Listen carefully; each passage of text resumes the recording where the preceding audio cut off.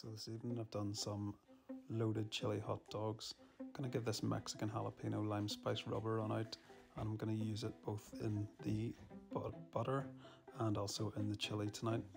We're going to opt for the red classic Pro Series 2, and I'm going to use my monolighter to get the fire started. So first of all, I'm browning off some mince and adding my rub.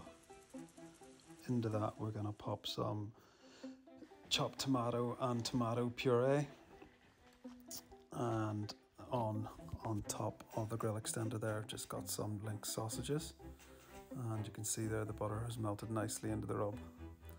So what I've done is place half that butter around the base of a cast iron pan, and then slice the lid of the hot dog buns just circular and place it in the hot dogs. To start with, I've brushed over the other half of the buttered rub, added a layer of the chili, gone in with a heap of that grated cheese, and you can see what it looks like in the end.